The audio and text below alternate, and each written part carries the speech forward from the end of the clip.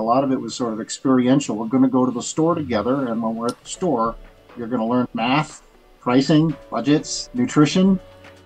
Their biggest mental block when they're trying to make a decision to homeschool or not homeschool is, can I do this? I think particularly for Bitcoiners, you're already fighting that fight. You already are trying to do something new and different. Young parents have all the tools they need by far to be able to turn their kids into productive, happy members of society. There's no sort of anti-socialization really. There's a lot of FUD here that Bitcoiners will be familiar with that you can just kind of toss out. The bar is not that high. You can definitely do this. Welcome, Brooke, to Bitcoin Homeschoolers. We're so excited you're here. And man, we got a lot that we can talk about, but most importantly, you are a veteran homeschooler. Your kids, are they both out of college now or just one? No, my son Owen, he's just turning 21. He's at UCLA. He'll be a senior next year. He's pre-med there, so he's doing fine. Okay, so almost at the, well, you're basically, did you homeschool the entire way from beginning to end? No, they ended up going to traditional high school here. They went to public school here. Okay. But everything up until then. Gotcha. Yeah, so we can dig into that a little bit. Yeah. Why don't we start with the background so that let's do that. The audience has an idea where you're coming from? And I think we should cover both. The homeschooling is the biggest part of that. And if you want to weave Bitcoin into that, go ahead, or we can just cover it as a separate subject. But let's start with the homeschooling journey. Yeah, so basically, why did you start homeschooling? What was the circumstance? Where was your mind at? Like, what were you thinking? Well, my background, I grew up overseas, bouncing around. My father was a banker. My mother is a college professor. And so Tokyo, Panama, Puerto Rico, and so forth. A lot of traveling, seeing a lot of people around the world in different circumstances. So after I graduated college, I didn't really have a particular career in mind. So I bounced around through a half a dozen sort of different sectors and industries. But what that did give me is a really broad background of working conditions in the world and how people interact and what is useful and what is not. And that really, I think, shaped what I was going to do with my kids. I didn't have them until I was in my 30s. I had some miles under the belt. And I think that really sort of formulated my opinion and how I wanted to do it. So the opportunity came along because I realized in 2005 and 6 that the housing market was going nuts. And so I put my house on the market. It wasn't a pre-plan or anything, but if they were going to give me that amount of money for my house, I was going to go ahead and sell it. And so I did in 2006 and invested all the proceeds and went to Hawaii. At that time, my son was 3 and my daughter was sort of just entering school age, 5, 6. And in Hawaii, we sort of started with her schooling. It only lasted a year there before we came back to California. But we kind of continued with the program when we came back. I didn't see any need. I didn't have a full-time job because of the proceeds were creating income. And so I was able to do a large part of this myself also, which was a thrill. It was the best job I've ever had, and I've had a lot. And this all kind of stemmed from the general consensus in my mind over all these years that people kind of learn what they want to learn.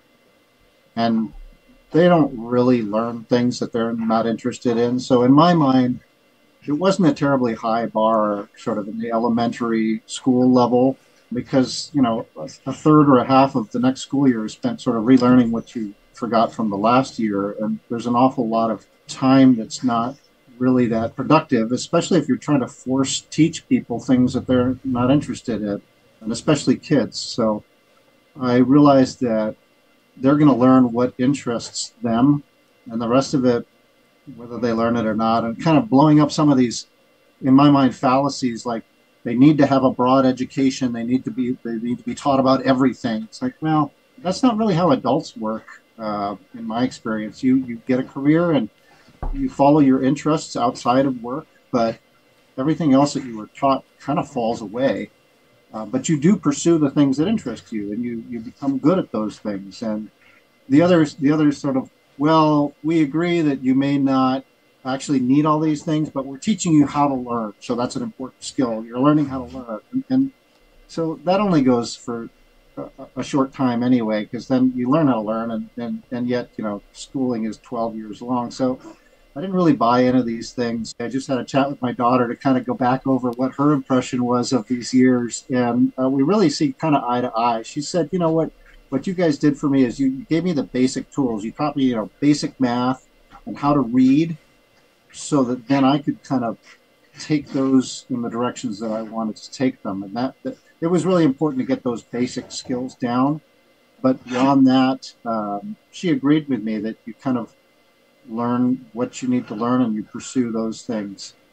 The other thing I thought was very interesting that she talked about we went to a home-based partnership twice a week with sort of elective style classes where an expert or a specialist would come in and teach the kids something in particular. She said she really liked those because it was almost like college style and you could choose what you wanted to do and not do what you didn't want to do.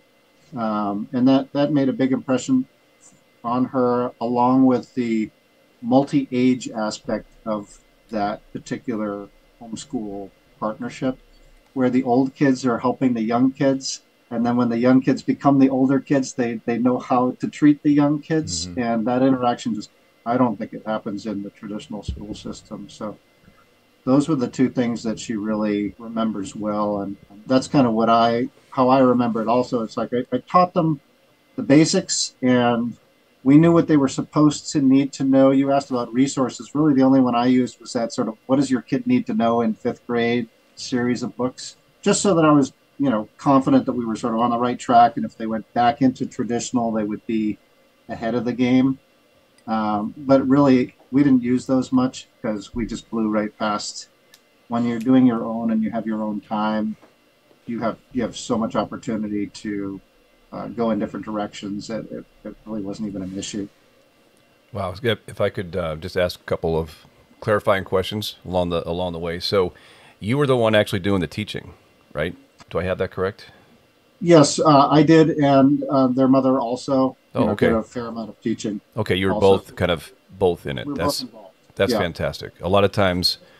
But as my daughter says, we didn't actually do that much like actual hands-on teaching. A lot of it was sort of experiential. We're going to go to the store together, and when we're at the store, you're going to learn math, pricing, budgets, nutrition. We're going to learn everything by experience.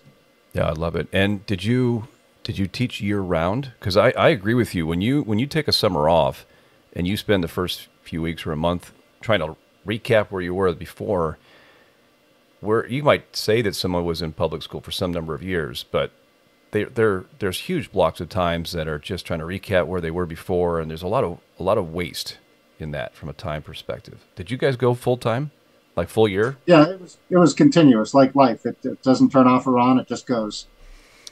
I think that's a benefit. I'm just trying to keep track of this too. As Tali and I are talking to people like yourself and trying to boil down not just the how do you do this and the mindset, which is another thing I really want to ask you about, but also the benefits of doing this. And that's something that I know that we've talked about, Tali and I have talked about before, but I don't feel like we talk about it enough.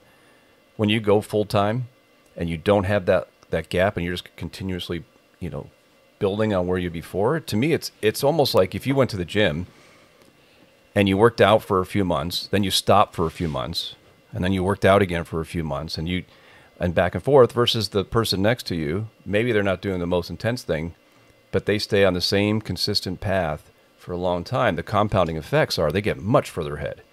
And if you do that with studying, if you do that with your diet, you do that with your relationships, it's just amazing. And I think that is that's one of the overlooked aspects of taking control of your education. And I'll make another small analogy to that, if I may, because I think we all learned a lot in the last 5 years as adults. And that was one of my sort of basic things is like, never treat your kids like they're little kids that don't know what's going on. They, treat them like they're adults. And my daughter kind of echoed that. She liked the college style classes that she could select when she was 7, So the point I was going to make, I think that echoes you, is that we all found out about that as adults when we were forced to work at home during the pandemic. All of a sudden, when you're not on this sort of industrial clock where you clock into work and you work for 8 hours and then you go home and you're exhausted and the only thing you're going to do is flip on the tube and vacate your mind, and then you're going to sleep, and then you're going to go back and do it all over again. when you're at home or you're in control of your schedule and you're working for yourself, I think a lot of people found that, well, actually, my style likes to kind of do a little bit of work now and then take a little break and then do a little bit of this, and types of things you can't do in the workplace. Really, I know that my productivity, I was a realtor, so I was sort of in control of my own schedule at the time. But I think for a lot of people, control of your own schedule makes a huge difference to your learning and your productivity, your efficiency. And it speaks to what you're saying about that sort of on, off mandated. Yep. Wow. There's so many things. Can I just interject? Yeah, I wanna just go back to when you first started your mindset, because a lot of Bitcoiners that we've spoken to, their biggest mental block, I think, when they're trying to make a decision to homeschool or not homeschool is, can I do this? Am I going to ruin my kids? Am I going to get to the point where I want to kill them because I cannot stand them? That kind of fear. And I just want to go back to something you said before, which is when the kids are young, you don't have to set the bar so high. It's just letting them experience life with you. So the example you gave was the grocery trip. And I just remember specifically when our kids were really young and I knew nothing about homeschooling, I read somewhere that I should give them a job when we go to the grocery store, because what you see is parents would hand them an iPad and they're watching movies and the mom's doing the grocery store and they just want to be in and out as quickly as possible before the child sees something they want to buy and then throws a fit, right? That's like sort of the mentality. But if you involve them suddenly, you're not just trying to occupy them. You're saying, well, we have these 3 cereal choices. Which one should we get? And you get the box off the shelf and now write down how much that costs. And at the end of the grocery shopping, they add up the cost and, like get them involved and let them, like you were saying, don't treat them like they can't understand. Treat them like adults and explain it to them so they have a chance to be a part of that. And that's homeschooling already when it's in the beginning stages. Yep. There's also a funny side note to that helping me shop kind of thing, which is very good for the mental thing. It also is a very handy way to burn off that extra kid energy. Look, you got to carry that sack of flour around while we shop. I'm sorry. Just gotta carry. Very good for burning off extra energy. And they're involved. You would be surprised. They want to. They do. And, you go to Whole Foods and they have those little tiny shopping carts that you push around. They go future shopper in training or something. I'm like, you can... If you go to a store and they don't have those and they just have those like truck carts, the really giant truck carts and stuff, you can still get them to walk in and out of there and pick up stuff and, help their little their own basket. Absolutely. Exactly. Yeah. Or send them off on an errand. Hey, especially if they have an older sibling. Hey, you need to go find this aisle and get this item. And then you make sure that they're not. You can kind of keep an eye on them. So you can teach them reading by showing them just big words, labels to look for. You can teach them mental math if, you just round up the dollars. And there's so many things they can learn just in a shopping trip. Absolutely. And decision making, there are going to be 10 brands. Look at the nutritional guide. Don't pick the one that's got 57% fat. And look at the different pricing. Yeah, you're right. It just never ends, the amount of learning you can do just in a store. Mm-hmm. Well, even back up before that, you could say, let's go to the kitchen, guys, and let's figure out what we're going to cook, right? We're going to make Mom her birthday special meal. Let's go find the recipe.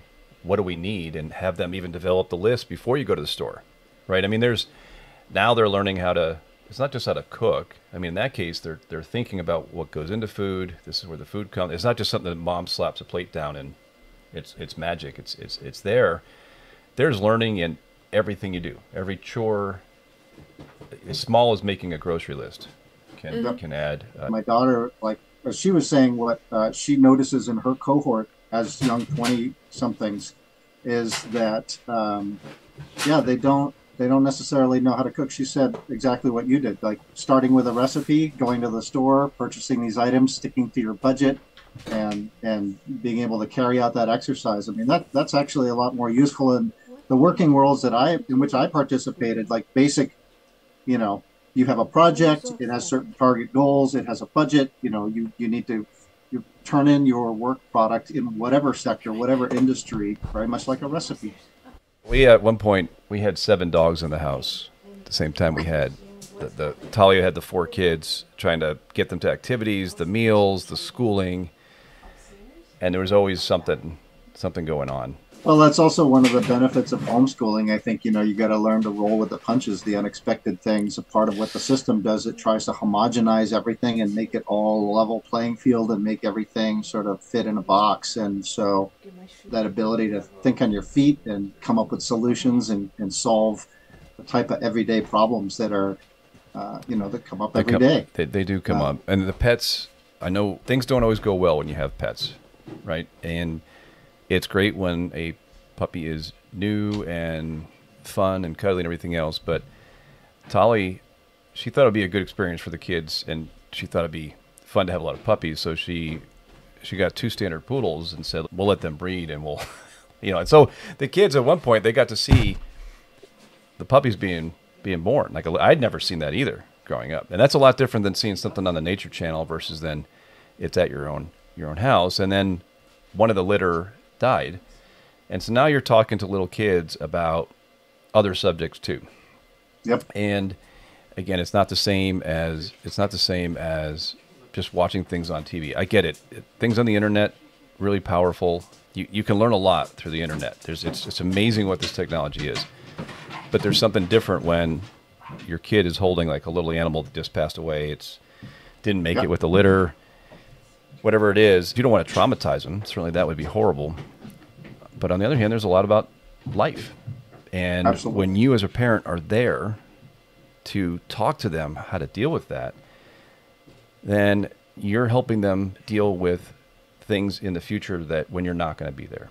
And I really feel for those kids today that don't have someone to help as a coach guide them through, this is a difficult time. This is, we're going to get through it together. Like whatever it is that you're going to coach them on that, there's something there to help them. Yep. So well, and pets teach us so much. I always had pets with my kids around, and they enjoyed a variety of, menagerie friends, and they do like everything from life and death, literally, to nurturing and caring and maintenance and feeding them and all that stuff. They're very grounding. It is, right? And then you split up the chores and who's going to clean up the mess, and it just never stops. There's just a lot of things there. So let me ask you, when you and your wife were talking about doing this, were you guys already on board together? Did you guys decide this together? Or was there like some discussion back and forth, hey, we're thinking about doing this? I mean, for us, Tali was the one who said, I want to do this. And I just said, sure. I didn't really know. I didn't even know what I was signing up for at the time. And I'm very grateful for that. But I can't claim that I had some great insight then. What was it like for you guys? My children's mother is my first wife, and I've since remarried. We were married for 25 years, and 10 of them before the kids came along. We very much saw eye to eye. We were both a little bit sort of out of the box, although we sort of would appear to be very traditional kind of upbringings, except for my overseas, in terms of schooling and family. But we each had a sort of a streak of that unconventional or prove it to me. Like, well, good. I gotta see. That's important. So to answer your question directly, we kind of there wasn't much discussion. It was like, this is what we're gonna do. We have the resources, we have the capacity. We're gonna do this. Yeah, that's great. Tali and I basically said, let's do this as long as we can. And later on, I saw the light. A lot of couples are in different positions, and there's single parents as well that would like to do things like what we're talking about with the homeschooling. And everybody has their own circumstances. So I think that's just fantastic if you guys, first of all, you could do it together and you did it. Secondly, you were in sync with the direction that you were trying to go. And that's pretty awesome. And there's a tie-in here, just to interject one last thought. There's a tie-in here with the Bitcoining, because when we talk about being willing to experiment outside of the system, being willing to sort of maybe take some criticism that you're not doing it the way that we should be doing it, that you should be doing it, all of these kind of, that ability to kind of step outside the box. I think particularly for Bitcoiners, you're already fighting that fight. You already are trying to do something new and different. And so, interesting. You are learning how to ignore most of the criticism because it's really unfounded. and what you hear back from the system and the schools and the teachers and the other parents. Make up your own mind. Make up your mind. I love that. One of the things that you mentioned, though, the next step for us after Tali and I were in agreement was we were going to tell our parents and our families what we were doing, and of course we'll tell our peers, our friends. But our parents didn't understand on either side, and I'm also thinking that you said, if I understood your timeline correctly, you came back to California when the kids are still pretty young, and in my mind, it's maybe not as hostile as Germany is, where they just outright ban it, but it's not exactly a pro homeschooling, independent thought type of state. In my mind, I could be wrong, and I don't want to generalize all people in California. That's my image, though, and I'm curious, what was your experience? I'm just curious, what was the environment like? It's great that you guys were saying, yeah, we're willing to try this. We're willing to step out. We want to prove it. We want to do this.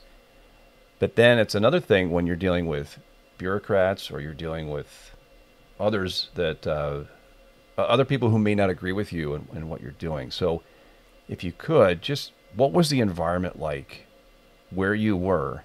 You said you found the equivalent of like a co-op group, this partnership group. That's fantastic.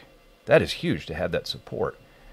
So what was it like? What was going on in the environment at the time? Has it changed? Are you aware of any changes since then?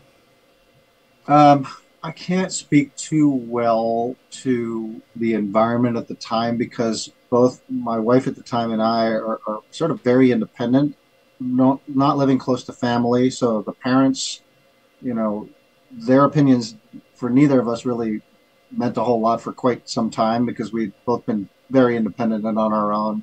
We'd been married for 10 years. We'd been living our own lives. And really the only question is, what do I have to do to make this happen? And so we found out as long as you sort of register with the Department of Education or whoever it was at the time that you're going to homeschool your kids, that's that. And as far as I was concerned, America was founded on homeschooling. Like Abe Lincoln, how can you possibly be pioneers and have school, traditional schools? That doesn't that doesn't cut it. So Right. that's our heritage. It is. It is. That's so true. This idea that you need the state or somebody else to tell you and certify you that something is good or not good, I completely agree with you. And I think it's wonderful that you saw that. A lot of our audience is younger Bitcoiners. Like maybe they're just starting a family or they're thinking about starting a family. And I'm thinking, how would they react to hearing this story about what you went through? And there's a lot of perceived risk. There's a lot of FUD about homeschooling that's out there. So from a mindset standpoint, did you guys ever have doubts? How did you guys work on your mindset? Like your mindset going into this, and then it's not like you decide one day and then you're done. Like there's different highs and lows as you kind of go. So if you can comment on the beginning of your journey, your mindset, and maybe how did your mindset change as you went through the homeschooling journey? Well, I think we were very fortunate because we found this home-based partnership, which is the group that I mentioned before, and they operated out of a church facility, but it basically was people in our community who had made the decision that they wanted to homeschool their children also. And it was sort of 3 days a week. You actually only attended on 2 days. One day was sort of free time the whole time, and the other day were these electives that you could participate with a specialist at some skill or not. But we were just so fortunate to find this group, and I think that really was our source of strength. And I think they are all over the place. It's a matter of sort of seeking out those like-minded individuals. Interestingly, a lot of people in this group shared some sort of vision or ideology or attitude, like you were saying, that independent thought and independent study is not a bad thing. A lot of them had international connections, had traveled overseas or grown up overseas or spent some time there. And so they weren't as wedded to the whole sort of systemic pressure thing. But my daughter mentioned this also when I just chatted to her, that was really big for her too. And one of these FUD subjects is, socializing. How are they going to be socialized and all that? Well, we had a really super nice group, and it was multi-age, so it was like K to 8. It was a small school. There were maybe 40 or 50 kids altogether, split out into these days. They made very good friends of all different ages, and the group was very supportive of this. I had a couple of really nice teachers. I mean, we're talking all of like 3 teachers, a director and a couple of teachers who were really dedicated to it. And that made really all the difference for me. Now, I, being as independent minded as I am, I would have continued anyway, because I don't, if somebody starts to push me, then it makes me want to succeed on my own even more. But not everybody is that way. And the way my daughter describes it now in hindsight was that was a really meaningful group for her. And I'm glad she sees it that way, because they really were terrific. And I think they're in almost every community. You just have to sort of seek them out. Right. So there's a couple things here. So one thing I hear you saying is, look, if one of these young couples or young families was here, listen, you can do this.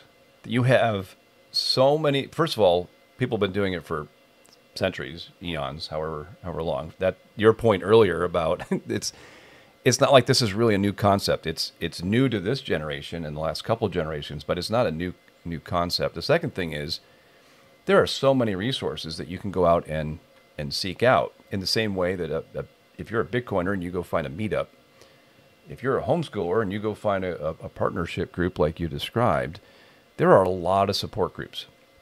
There are legal support groups. There are curriculum support groups. There are just local support groups where you can actually build some friendships. So what I hear you saying is, listen, if you could give advice to those folks, you're saying, listen, you can do this. Absolutely. You have all the skills you need. Absolutely. And you have a whole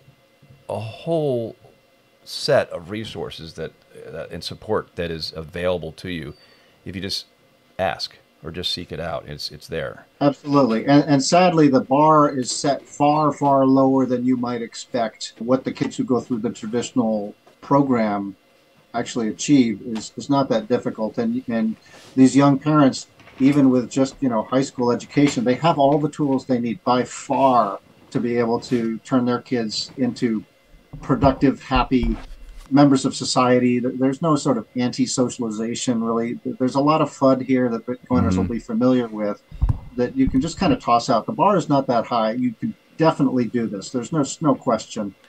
And the other sort of side point to this is, when we had this partnership school, not everybody was of exactly the same mind about homeschooling even. There's, just like Bitcoiners, there's a range. Well, it's a store of value. No, it's a medium of exchange. No, it's a transnational payment system. Like, it doesn't matter. You can support any one of these uses. And that's a little bit, I think, with the home-based schooling also, is that your ideology or your reasons are fine. They're yours. And we can all kind of share in the resources and in the making it happen for our kids and help each other succeed, irrespective of what our ideology or final goal might be. Yeah.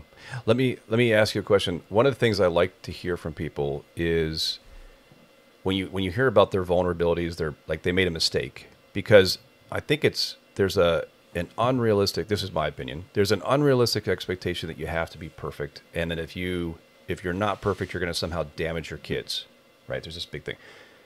My opinion is kids are incredibly resilient, and part of this journey is that you're learning as well, and you're going to make mistakes, but you learn from your mistakes, and then you own them. You don't try to lie to your kid. They're going to figure it out. Like, you could say, no, I was really perfect. I meant to do that. Like, it's, would you be open to sharing maybe a time or a story, an anecdote of when things didn't go quite as you planned and it was kind of embarrassing, and then how you learned from that? And where I'm going with this is, one, it's interesting to hear other people's stories.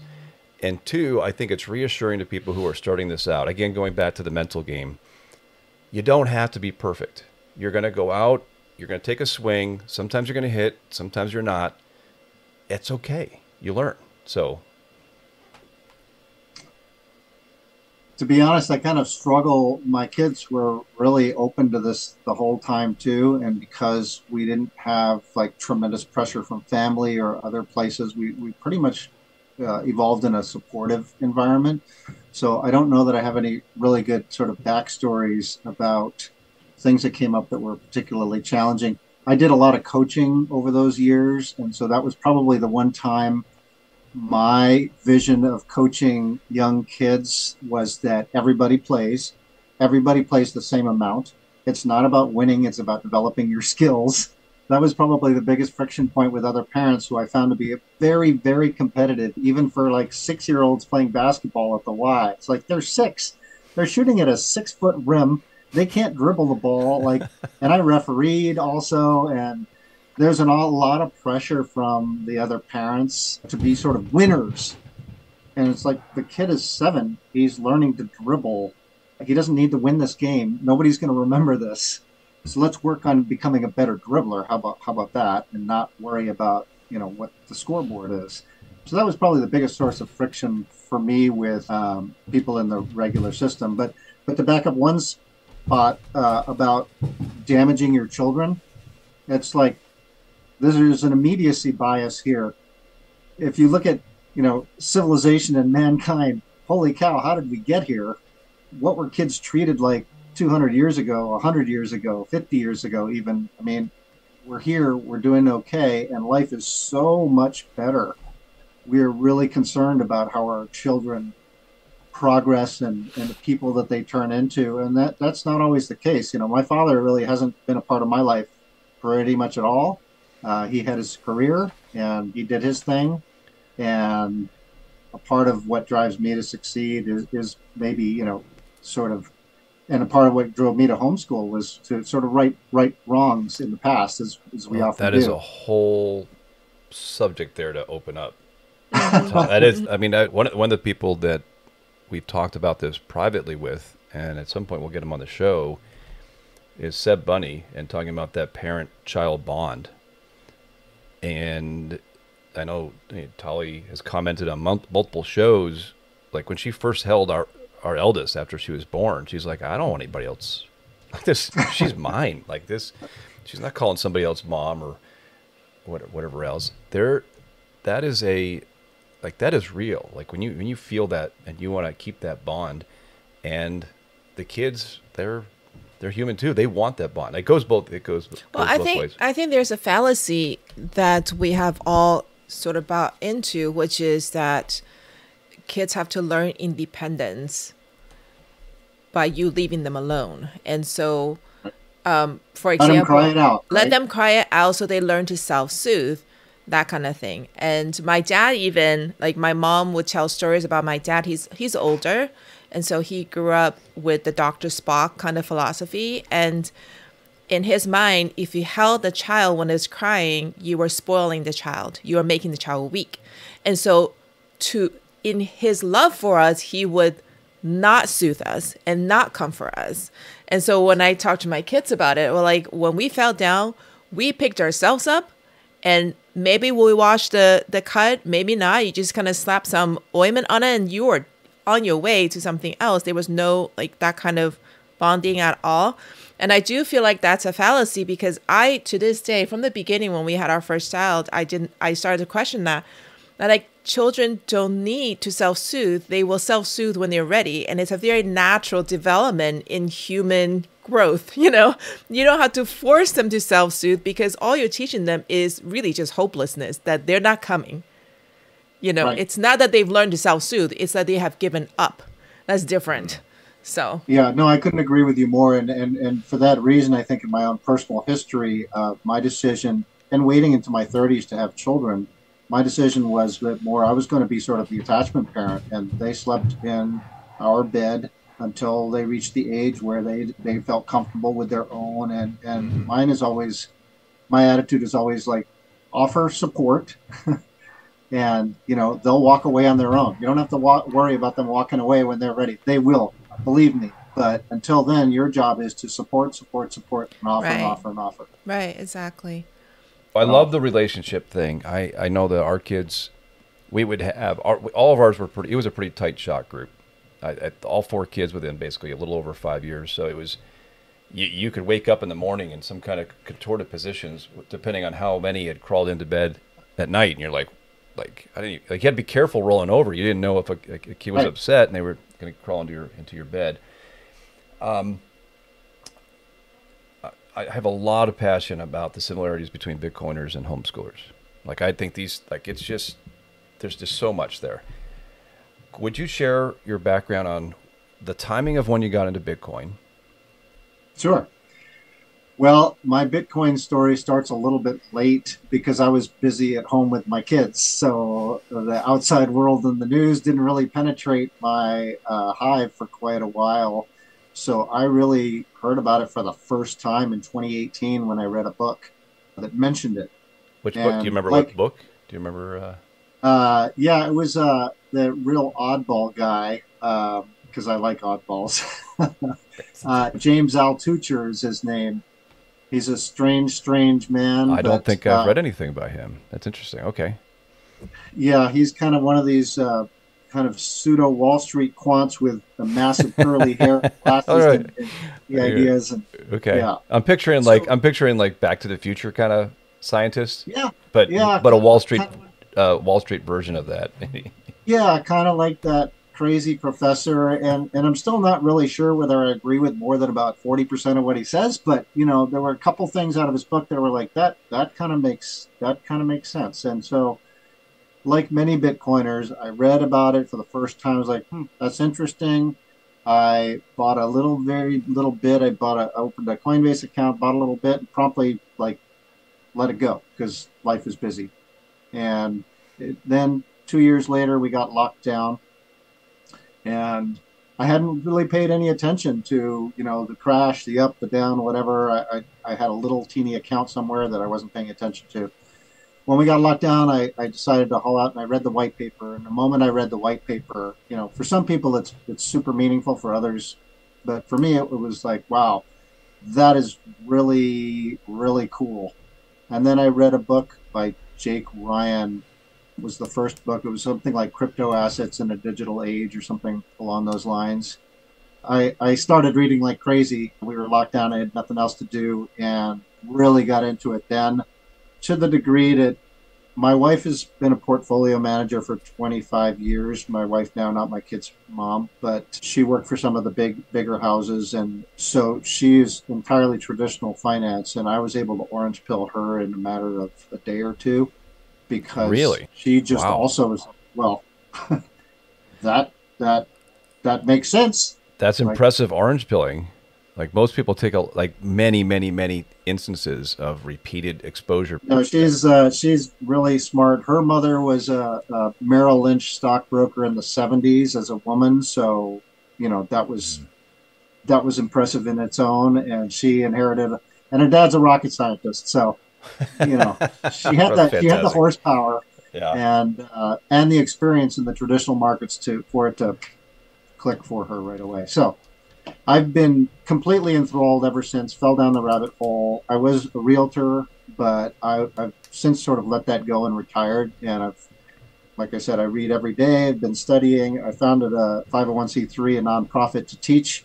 So every week I give Bitcoin lessons. I've got iteration after iteration of my deck on PowerPoint. That's fantastic. Okay. So that's really my focus now, is to teach. And so where are you teaching? Like, are you going into high schools? Are you going to colleges? Are you going to churches? Where are you? Meetup groups? I've started a meetup group here in Santa Barbara. It's slow. We have a tough time in the U.S. in general with Bitcoin because we've got, the full institutional presence here. And so, what do you mean my Venmo doesn't final settlement for 60 to 90 days? You just got it. And it's hard for most people to understand. And we're not taught anything about our financial system. So a lot of my education, like for many Bitcoiners, was actually learning about money, the Breedlove and the Sailor, and learning how the system actually works, to understand better what this alternative system might mean. I'm not a very good self-promoter marketer type. And right now, what I do along with this meetup group is I go out every Saturday and I put a sign out in Montecito, which is a sort of a higher net worth area here. I put my sign out, walk-ins welcome, and I do my lecture, whether I have nobody there and I just practice and work on my deck, or I have got a few people that come in, and I teach them about it, and it's all been on my own nickel because I can, and That's so. beautiful. Is this something that you is this something that, like, from this show, for example, can we put a link to your website or tell everybody what the name is, or is it something you'd prefer to keep private and just do on your own? No, no, no, that's fine. I've been working on my website, so I'm not, I think all the links work now. I did actually record sort of 10 very amateurish lessons on Bitcoin, just myself in my living room, which I posted on a YouTube. The 501c3, the nonprofit's called the Santa Barbara Blockchain Institute, and it's at sbblockchain.org. But like everything I'm doing is sort of on my own, and I've got a fellow Bitcoiner who's helping me with the website. So I'm not sure all the links are up and running, but that's a work in progress. But I love to do the in-person teaching, and to me, the in-person gives you the opportunity to really look at your lecturees in the eye, and you can see right away they get something, they don't, they can ask a question immediately. I do a lot of YouTube learning myself, but it's just not the same having somebody sit there that you can just learn from. So, well, good for you. That's fantastic. I do know there's others that are trying to do. There's a veteran named Gabe Lord that I'm trying to help. He has founded he's in the beginning process of the 501c3 for something called Operation Bitcoin, to basically bring that education about money and Bitcoin to the military. And that, I think this is like proof of work, right? If it sounds like you probably read them, but if you read like the Jeff Booth types of works that are out there, you'll say, oh yeah, be the future that you want to be, or make the future that you want to be. And what you're describing to me is, yeah, I believe in this and I'm going to go make it happen. And you're just out there doing it. And so that to me is like proof of work. And I think it's fantastic. And hopefully, well, and it ties in with the whole homeschooling thing, is that people learn what they want to learn. So I'm not into sort of like pushing people and trying to tell them, if you don't do this, then blah, blah, blah, because that's how the system works. And that's not how I think people appreciate it. So mine is more like, if you're interested, if you want to learn, come to me. I'll put out a sign up here every week. I do it rain or shine. I'll teach anybody for any reason. Because it's just about the education. I don't have any sponsors. I'm not in it for the money. I don't want to create some big organization, but I do want to teach people about it. So come find me when you're interested, and I'll tell you everything I've learned. So have you gone to the home-based partnership that you were part of before and offered to teach there? I haven't yet. Unfortunately, they sadly lost one of their instructors kind of recently, and she was a really big part of their organization. So I think they're kind of getting themselves reset. And for the most part, my deck is geared a little bit more sort of the teenage years. Got it. So junior high, high school, and that's beyond. This one only went to 8th grade, so it's a little bit beyond sort of the little kid version. But I would love to do that too. That sort of segues a little bit into Money Camp, which is the other thing that I did for my kids. Yeah, let's talk about it. Let's go. Sure. So as a part of the staying away from the regular schools and just homeschooling, I did kind of keep up with, okay, this is what they're supposed to know. This is what school's teaching them. And so just to try to keep them on a rough par in case they do decide at some point, I want to go to college, I want to go to high school, I want whatever, then fine, you're ahead of the game. And I came to realize that schools, they don't teach anything financial pretty much at all. In 2006, when I was looking into it, there were 3 states in the nation that had any sort of financial literacy requirement to graduate high school. And these states were like North Dakota and Tennessee and some, I mean, kudos to them, but they weren't very big population states either. And so I was just floored. In California, there was a technology requirement. You had to know how to operate a computer to graduate high school. Of course, you didn't know how to go buy one or how to, finance it or any part of the money, but you need to know how to use a computer. So I saw that as completely backwards, and this gave me the idea of founding Money Camp because I just wanted to teach my kids about the basics of finance and I love it. Yeah, financial, wisdom. And so what I created was about a 3-hour experience for them and their friends. And I put about 50 or 60 kids through it, through all of their connections at the time. And it really was just a series of games because, back to my core principles, people learn what they want to learn, and they're not going to learn stuff that that's not interesting or they don't want to or don't see the reason to. So I just created like 6 or 7 games to help them understand, why is it that we need a medium of exchange? Well, because if you're trying to trade back and forth with stuff, and I created little, vegetables and fruit, like if you try to make a meal out of the stuff that you have in hand, it's really hard to solve the double coincidence of wants. Yeah. Yeah. So Without can you give an example? This is fantastic. I love this. I just love this subject. So can you give an example of one of these games? What I hear you describing is an in-classroom or wherever you're at for a co-op, but an in-person type of experience. How many kids are you talking about? Maybe give an example of, you can take that one or another one, of what one of these experiential games was. For example, I might have done it like, maybe I did it like 6 times with, I don't know, 6 to 8 kids each time. So 50, 60 kids altogether, something like that. Mostly the homeschooling community, but a few of their friends and so forth. And so, yeah, we would get all together. And then I actually used the game of life to have them create avatars for the afternoon. So they each got a profession, and they also got an income card. And because they were drawing these randomly, you could have a very well-paid janitor and a very poor, whatever we would normally see as a rich person card. So that just gave them avatars, and it started the whole session off with sort of, this is going to be fun. You're going to like this. I think the one that was most interesting for sort of the high schoolers or anybody, I mean, the kids loved it, was I wanted to explain investing. And so this is sort of towards the end of the afternoon when we've kind of covered medium of exchange and stores of value and sort of these other basic ideas of money and budgeting and the time value of money, like how good it is to save. And so we get to the end of the session, and I wanted to try to explain investing a little bit. And so I used jelly beans, and I said, so we've got these 8 different colors of jelly beans, and these different colors represent different companies, right? So if you're expecting, these companies to grow over time, your jelly beans are going to change. And this is how we'll do it. Every kid gets to pick 10 different jelly beans. You can pick whatever color you want, right? Some of you might pick a rainbow of colors. Some of you might bet all on red. This is kind of like investing. You're going to put all your money into one, or you're going to choose a bunch of different flavors. So right now, all the jelly beans are worth 1 jelly bean. And once all of your kids have picked your beans and you have them in your little cups, what I'm going to do is I'm going to fast forward you into the future 10 years. And I'm going to tell you what happened to these companies.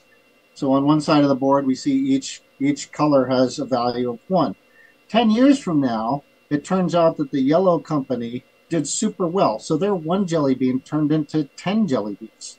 On the other hand, the red company blew it. Their CEO ran off with all their money, and it's worth 0. So I want you to look at the jelly beans that you have in your cup now, whatever colors they were, and we're going to reset them to the new values. So anybody who had yellow, okay, you get 9 more yellow jelly beans. Who had the red, sorry, give them all back. And so now you can see we've reset over time the value of your jelly beans. And so the jelly beans, your cup is like a mutual fund in a way. So, or an ETF these days. So it's your collection of investments, and you can see how some of them did well and some of them did terribly. Those of you who bet all on yellow, I mean, you made out like bandits. So it's possible to do really, really well. It's also possible to lose it all if you bet on the wrong company. So diversification is kind of a smart thing to do in the world here, where if you put all your eggs in one basket, you've got a lot of risk.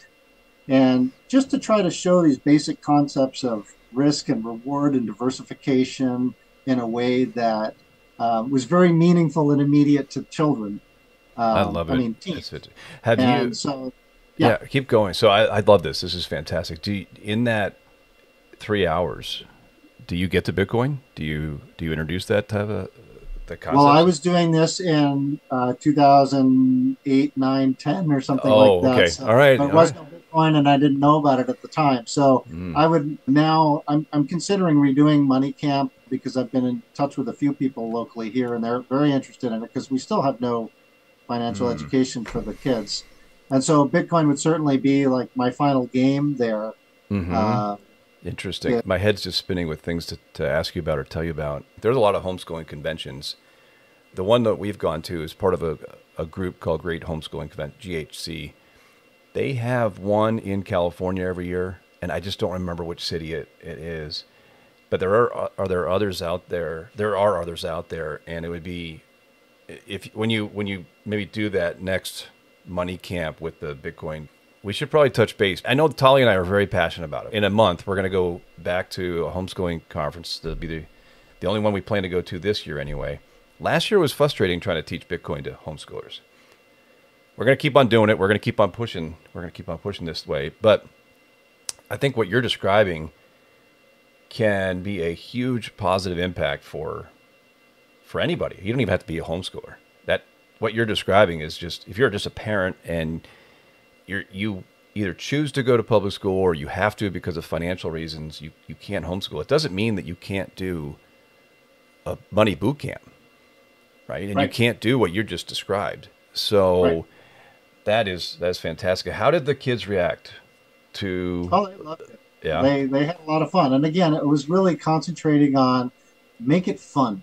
If it's not fun, nobody's going home with anything. So they got to enjoy it, and it's got to come from their perspective. Now, I don't want to treat them like children. I want to treat them like adults, but I want it to be fun and fun at their level. So, jelly beans are fun. I don't care if you're 8 or 80. We had jelly beans.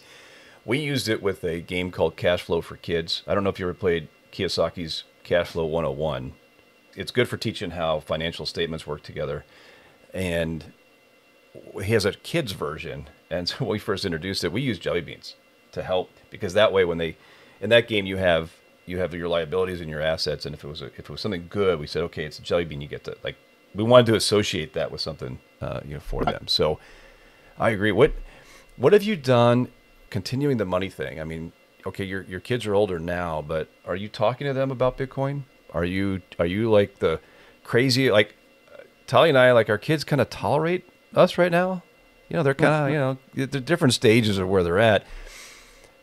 But it's not necessarily easy, even if you're passionate about it, to get that point across to your kids. Sometimes it matters, like what state of mind they're in. It matters who they listen to. There's a lot of things that can impact that. What is your experience, like today, bringing these two things together? Because if you're passionate about Bitcoin, you're still going to be passionate about your kids forever, right? Regardless of whether they're done with high school or not. Where are you with your kids on teaching them about Bitcoin?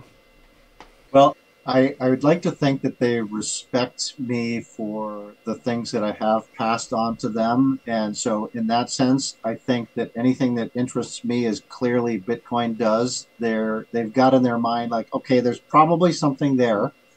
But one of them is a pre-med student, 20 years old at UCLA with 2 other jobs on the side, tracking around doctors. And so his world is just 24/7.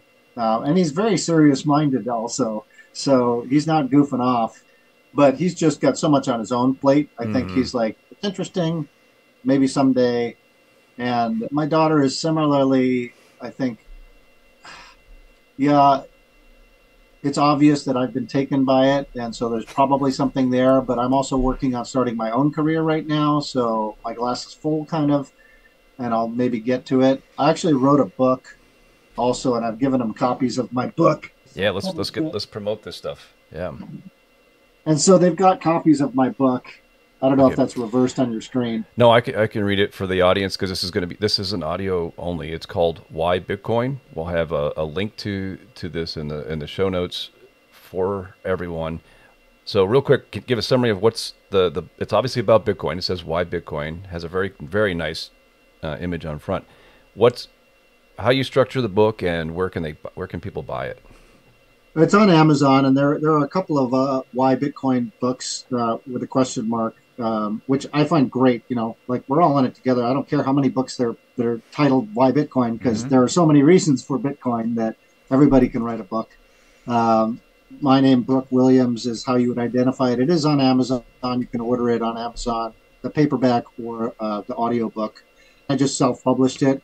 really, this was just a work of passion on my own part because after I got through doing all of this reading, what I tried to do is sort of distill down. So it's 140 pages long. It's not terribly long, and it's written in as a conversationalist style as I could make. So it's not. I'm not a technical guy. I'm not a developer.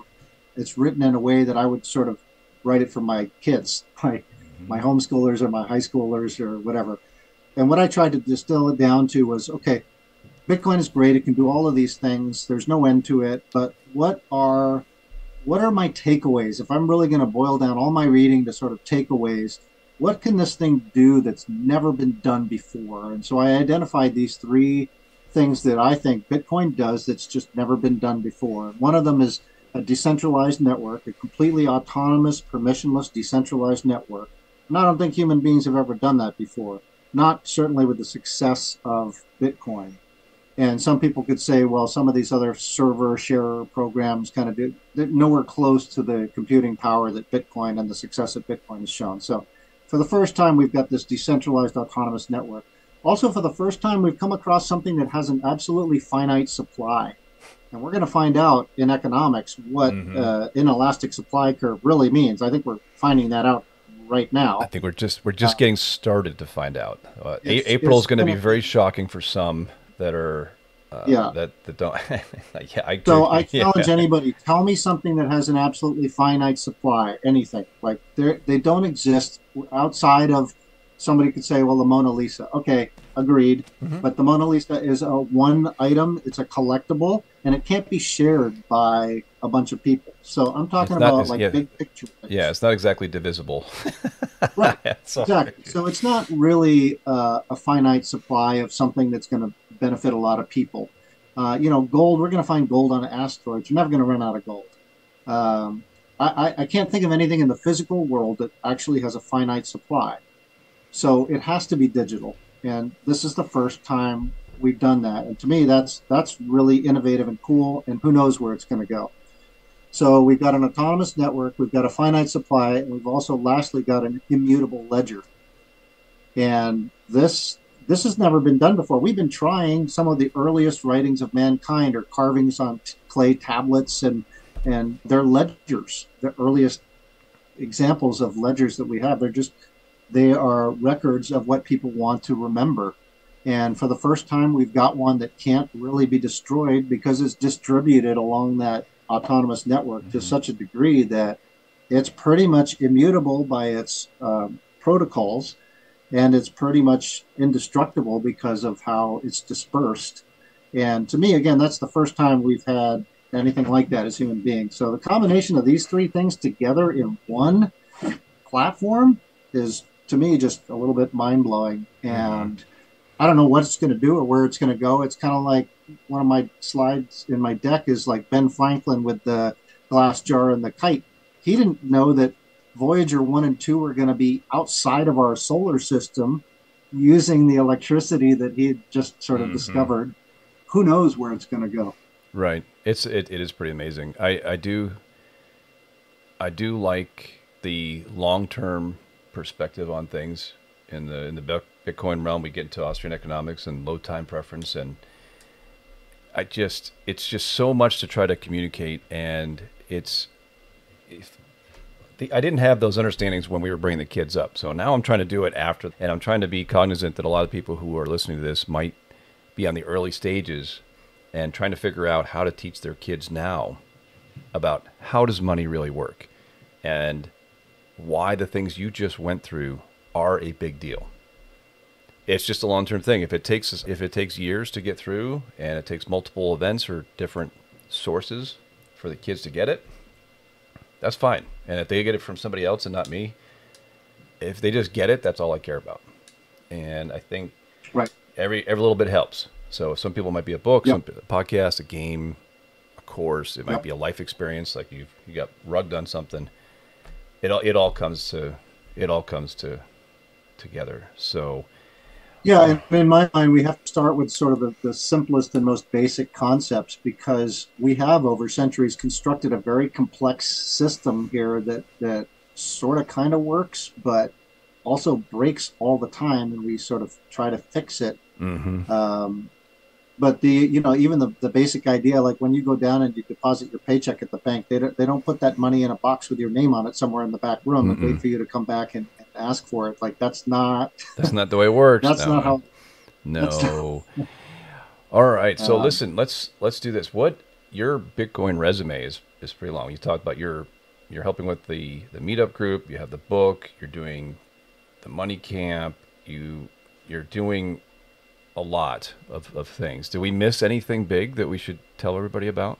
No, I mean, I really like to gain more traction with the lectures. The money camp is more of a kids thing that has been a little bit sidelined because they grew up and so I need to sort of self-promote again in the community. But it's really the lecturing, and I'm not a very good marketer for myself, right. So it's just helping to get the word out and being willing to be the guy. Like I love the Antonopoulos videos from 2012 when he's in an empty classroom. Oh yeah, I know.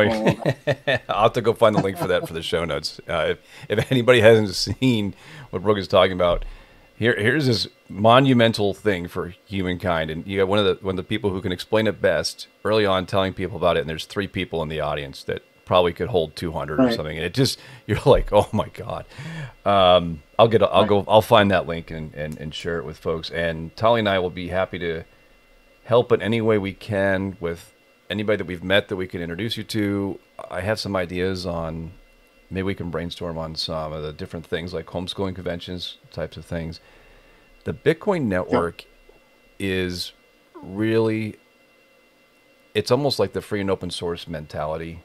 They think about the long term, and you might be a competitor with someone because you're both doing a code, but at the end of the day, everybody's better off if there are multiple wallets or something like that. It's like Restaurant Row, right? If you and I have competing restaurants, but we all like are on the same street, collectively more people are going to come because they have the option. So there's a lot of people in the Bitcoin space that are also trying to do education that would probably, maybe they have a leg up on the marketing and can help you.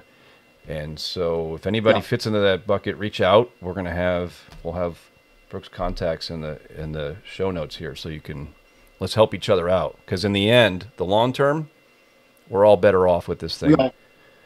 Right? We all win eventually, right? So the last question that I think we should wrap up with today is, do you have any favorite, other than those we've already mentioned, do you have any favorite resources that you would recommend to, say, a family that was just starting out or earlier in their journey with the schooling and development of their kids? Like, what are your, I guess it could just be a Bitcoin reference too, if you prefer.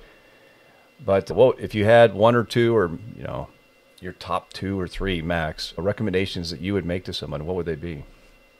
Well, on the homeschooling front, I would say that it's a very local thing also. So to really reach out to your peer groups, they're out there, the people who really are supportive of homeschooling, and it's absolutely an American thing through and through, and that's how we got through our pioneering years. So to insinuate anything other is really not being aware of what our history is. And so I would say seek out these groups, be it through churches or be it through schools or be it through whoever. They're out there and they're very supportive, just like the Bitcoin community. There's a range of views, but everybody's in it kind of together. And we all want our children to succeed. That's sort of the number one goal. As soon as you kind of have them, you realize you want them to have a better life than you did. That's sort of your goal. So find like-minded individuals, no matter how small your community is, and lean on them, because it is a group effort.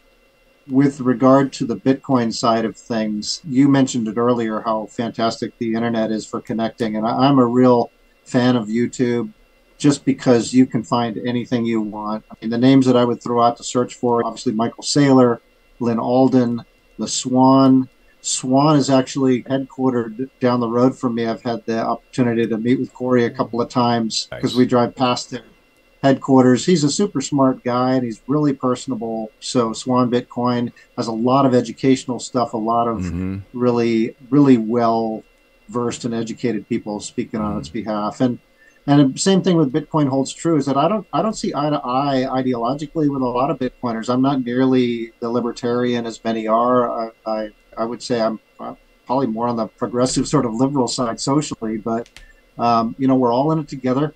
we're shooting for the same goals, which is better money systems, better world, more fairness. And so just like in homeschooling, there's a lot of dovetailing between these two movements. Well, we appreciate your time today. Tali and I are looking forward to continuing to get to know you better, and hopefully we can meet you in person soon and we can talk about these things for hours. So with that, everybody, we'll wrap up this week and we'll catch you next week. Prospective homeschoolers, just do it. Yeah, just do it. All right, I'll keep that in there.